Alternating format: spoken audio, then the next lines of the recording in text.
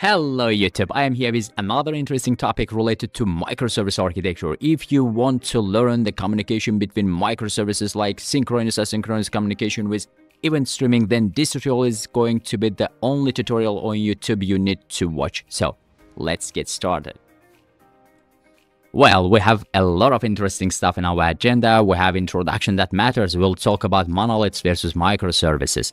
I'm actually not going to dive into details of monolith and microservice architecture in this case. I will just compare monolith and microservice architecture because the purpose here is to dive into details of microservice communication. So this is going to be a simpler introduction to microservice communication. We'll have synchronous communication, then we'll talk about asynchronous communication, and at the end we'll have a session related to event streaming. So let's get started. In our monolith application, we have this type of general architecture. Of course, you can use any architectural style, architectural pattern in your application. For example, in our case, we have layered architecture. You can use onion architecture, entire architecture. Doesn't matter. At the end, you will have one single code base. In our case, we have UI business and data access layer. Our UI will access to business in a single process. The same is applicable from the business to data access. In monolith, we have single code base. In monolith architecture, we have one single huge team that work on the application. We have simpler deployment. At the end, we have, let's say, one main artifact to deploy. We have limited scalability. You can use interfaces, abstract classes, whatever you call it in your programming language, but in general, we have limited scalability. We have slower innovation. It means when you have small changes in your application should be deployed from scratch. This is a big problem for us. We have tightly coupled dependencies. We have all these layers directly communicated with each other, and they have tightly coupled communication. And in our monolith architecture, we have mostly same skeleton guys. For example, if you are working on a C# web API application, all the developers from the team related to backend should know the ASP.NET. Because we don't have microservice, in our microservice, we may have different skeleton guys. Like, for example, one service may be written in PHP, the other one in C#, and etc. And monolith also has its own better elements like fast communication between functionalities, and also always succeed in operations from the communication perspective. It means when you are calling some functionality, let's say in our monolith we have multiple functions. If you are calling this functionality, it means you will always succeed in calling this. It doesn't matter if this function will fail or not. At the end, you are reaching to this functionality without any issue. In our microservice architecture, we have multiple smaller services, like multiple bounded context. We have microservice A, B, C, D, and per microservices, we may have different databases, and we have a responsibility segregation between our microservices. Okay, so we are dividing our huge application into smaller ones. In our microservices, we have independent microservices. We have scalability. You can add additional microservices to your system. We have fastest innovation. If you are changing one microservice, there is no need to deploy entire application. It is enough to deploy the changed microservice, and that's all. We have loosely coupled dependencies in microservice. Microservice A, B, C, D will communicate with each other, even known without any information about each other. So it is really easy to loosely couple dependencies for microservices. We'll talk about it. And we have increased complexity. From the complexity perspective, we have a lot of microservices. So these microservices brings a lot of complexity from the learning curve also. So you need to learn the microservice architecture. Your team should know the microservice architecture. And we have from the communication perspective, we also have a lot of complexities for microservices. We have network communication overhead, and we have debugging challenges when you have multiple microservices and they are interacting with each other. It is a little bit problematic to debug the microservice. Actually, you can create a stubs, but in a pre-prod or prod environment, it is really easy to, it is really a little bit hard to work on that. So we have multi-language usage. So for microservices, it doesn't matter. You can use different or same programming language. For example, Microsoft A, you may use PHP, the Microsoft B, you can use C#, and etc. And it helps you to have team with a different skilled guys. It is time to talk about microservice communication. We have two main options for microservice communication. We have synchronous communication and asynchronous communication. Let's talk about synchronous microservice communication. In synchronous microservice communication, we have a requester, we have a receiver. The requesting service sends a message and waits for a response from the receiving service before continuing. This is really important. We have some type of waiting mechanism. We have some type of block. We have some type of dependency. If microservice A sends request to microservice B, it means that in synchronous context, microservice A will be blocked and will wait response from microservice B, and after receiving response, it will continue working. This is really important. This is a simple example for synchronous communication. We have a shopping system. We are clicking the buy now. The request will be received by payment service, and payment service will delegate a request with the proper arguments to the order service and will wait response. This is synchronous operation will wait response from the order microservice, and then after operation done, payment microservice will be notified and will send appropriate response to the UI to be updated. So we have, as you can see, we have some dependency, we have some blocking operation between our microservices. Let's talk about advantages and disadvantages of synchronous communication. Synchronous communication is really simple and predictable. The flow of execution is just straightforward. You're calling some type of operation and that's all. This is simple, very simple. So let's talk about, for example, you have console application, one class calls another class functionality. This is synchronous operation. You are waiting for some operation, yeah? We have immediate feedback. The requester receives the response immediately, making it suitable for interactive applications. And we have, of course, disadvantages. We have blocking operation. We are waiting for other microservices to give the proper response. We have some type of coupling between our microservices. We have actually tightly coupled mechanism in this case. So your microservice A directly calls microservice B. This is actually a tightly coupled mechanism between microservices. You want more example? Here you are. We have shopping cart checkout. The user adds item to the cart and clicks checkout. In this context, we have synchronous communication like the cart service sends order requests to the payment mechanism. We have live chat support.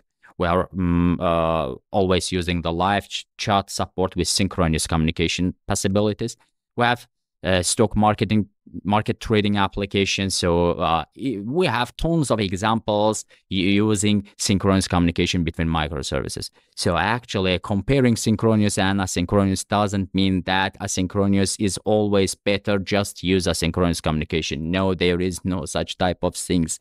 You should use them like neon symbol in your application. So you should use synchronous and asynchronous operations in parallel. But the only thing you need to understand that in synchronous operations, we are waiting some type of response. Without this response, we cannot go further.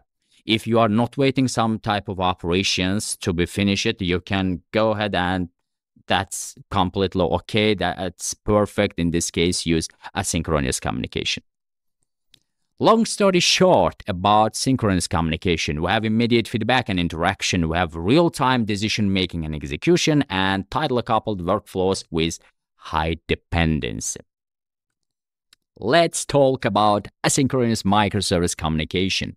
In this case, we have still microservice A and B, and we have communication between microservice A and B, but we have loosely coupled communication between them. We have decoupled dependencies between microservices. In the middle, now we have message broker. If microservice A wants to reach out to microservice B to notify or to do some operation, just microservice A just puts a message to the message broker. And in this case, microservice B will take this message from the message broker, will do some operation and will return response to the message broker, and the same operation will flow to microservice A. Now we have decoupled mechanism between microservice A and B. This is really important. So the requesting service sends a message to the receiving service without waiting for the response. It is really important. You have a microservice A notifies microservice B, and it can continue without waiting response from the microservice B. It is really important. Otherwise, if you have direct communication, if you need to get direct response from microservice B, the synchronous communication will be better for you. The response is delivered later, either through a callback or a separate channel like brokers. This is a simple example. In our case, we have a registration form. Using this form, we are registering in some sort of systems, and we have the registration service, which is responsible for taking the information from the registration form and do some operation like registering a user. And after registration is done, we need to notify a user about the registration process and send a welcome message, a welcome email. So we have not direct communication between registration service and mail service. Instead, we have some type of broker, some type of middleware between these microservices like registration service and mail service. It helps us easily decouple registration and mail service. Well, registration service doesn't know that there is a mail service. Registration service just puts information to the broker that, guys, I'm done. I finished registration. If you are responsible, go ahead, take this information, send mail. We may have another microservice to take this information to do other operations rather than sending mail. So it is completely okay to have one to multiple microservices here because we have a middleware, we have broker between registration service and mail service. What are the advantages of using asynchronous microservice communication? Now we have non-blocking operation. It means when microservice A sends information to microservice B, this is not blocking our system. This is not a thread blocking operation. We may continue without any issue. Decoupling, our registration service doesn't know directly that we have mail service. Resilience, it is one of the important attributes of asynchronous communication. In this case, asynchronous communication can handle failures and retries more gracefully than synchronous operation. It is really, really important to understand. What are the disadvantages? Of course, for all the cases like synchronous, asynchronous, we always have advantages and disadvantages. We have some type of complexity. Now you need to learn, I don't know, the Kafka, you need to learn other message broking mechanisms. So we have learning curves, we have additional elements in our architecture.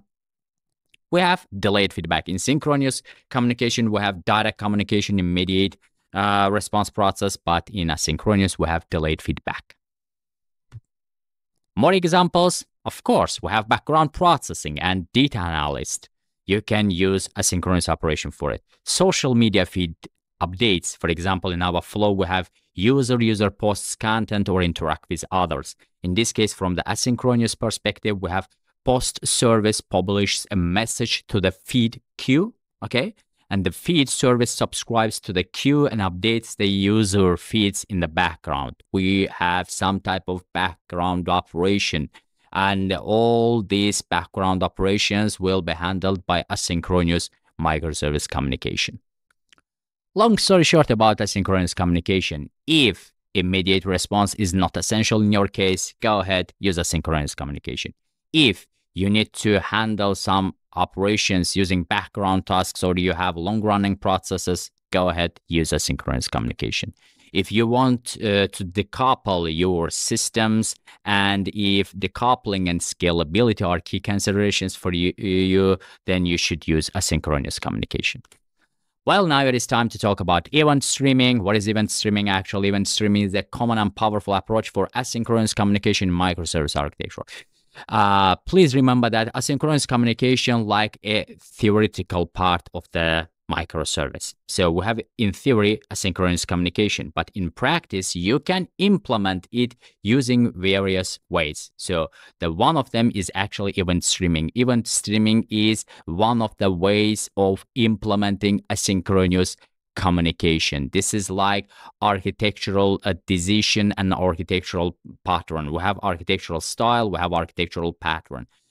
We can implement one architectural style using multiple architectural patterns. The same is applicable for asynchronous communication and event streaming. Event streaming is actually one of the ways of implementing asynchronous communication. Event streaming is a core element of event-driven architecture. And in event streaming, we have the term called event. What is event?